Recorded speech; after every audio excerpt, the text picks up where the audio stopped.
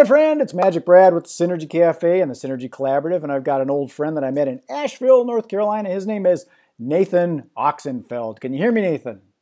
I can hear you loud and clear, yes. Good to see Yay! you. The wonders of technology. It's fascinating. Now, you're no longer in Asheville, you said. You moved over more towards the ocean. That's right, yeah. I'm not in the mountains anymore. I started my vision practice in Asheville and lived there for about 4 years and got a chance to meet you there while our paths crossed. And Do you, but yeah, now do I'm you, down in rem- do you remember how we met? yeah, you came to my rescue in the parking garage. It's funny. You said, you got any jumper cables? I said, I'm from Minnesota. We've all got jumper cables.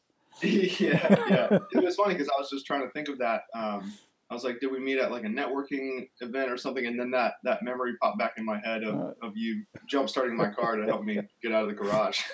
There you go. So let's talk a little about what you do. Are you still single, married, kids? What happened? Yeah, I'm single. Okay. Yeah. Hear that, ladies? Yeah. Okay. But you're coming here to Minneapolis, my hometown, and you've got this course or this program you're going to be introducing here. And I'll kind of preface it a little bit, and then you can kind of correct me if I'm wrong, but it's called like eye yoga.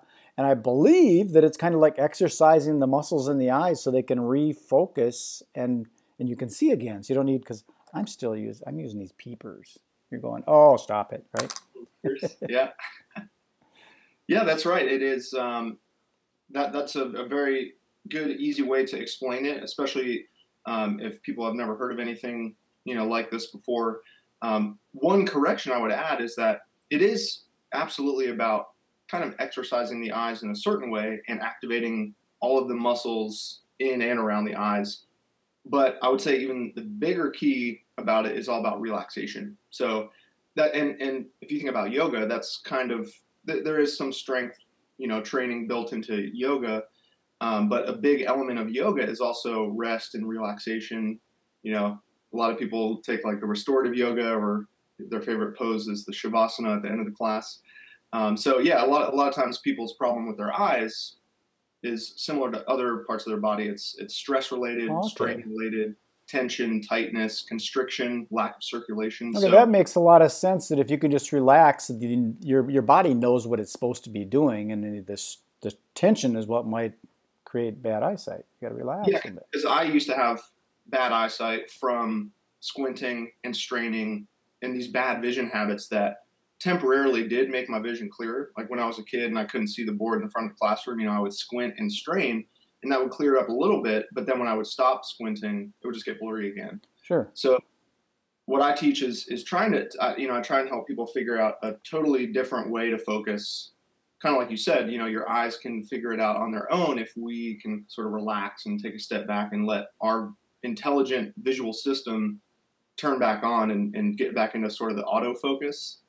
I'm a photographer, and I watched your recent, some of your digital photography stuff, and, the eye is similar to a camera in a lot of ways, and we are supposed to have the autofocus function on, but I think when we switch over to the manual focus and we try and manipulate it or force our eyes to focus, that's actually when we kind of throw it out of balance. Now, does a lot of that have to do with these things?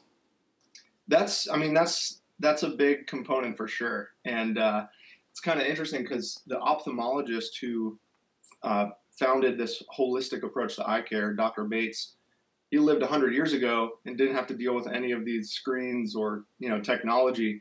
But even back then, people were reading books all the time and stuff like that. So, but yeah, the screens are huge for the eyes. Well, And, it makes sense in that, like in the olden days with the newspaper, you had your headline, then you had your type, and it's all the same type and basically the same kind of headline. Whereas this is, look at that, I got a big giant 1007 thing here, and then the little type. So your eyes must be going.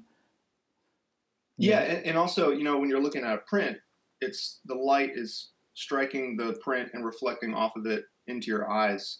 All these screens are actually sources of light, so it's backlit, and it's like a flashlight shining right into the eye. So it's a totally different experience. And my easiest tip for that is just to look away from the screens as much as you can remember.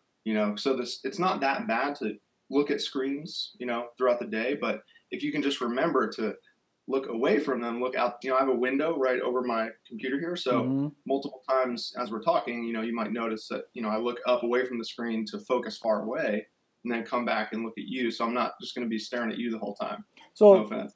So I don't want to blind you with my brightness. Well, let's move kind of into what started all this. Is you're coming to town and you're going to share some of these things with people, and you're coming to it's going to be in the Linden Hills area, because I know the area. It's at Lake Harriet Spiritual Community, but what date is it and what time is it? Yeah, so I'm coming up to Minneapolis for the first time. Never been there before. Really excited, and I'll be up there in just a couple weeks on the workshop. It's a 4-hour workshop on Saturday, May 19th. From 11 a.m. to 3 p.m. So it's a good chunk of time, and we're gonna have a little break in there. So sure. Don't be afraid about the time commitment, but it's gonna give us plenty of time to cover a lot of really good material, a lot of hands-on stuff. Showing you some practices that you can continue to do after the workshop as well. But this event is kind of kicking off my book tour. I just this past weekend submitted the new version of my book. I've got the original version that I published back in 2015, and I've added a lot to it over the past 3 years, and so that should be available pretty soon. And then I'm going to be coming to Minneapolis, and then I'm going to be driving up and down the East Coast doing some events from Richmond, Virginia, up to Maine and back. So is there an easy to remember web domain where people kind of check this out and get a preface of what you're going to be talking about? Yeah, it's all listed on my website, integraleyesight.com/tour. So integral eyesight. Integral eyesight. Got it. Yeah. So you did this tour earlier, didn't you? Do a tour somewhere?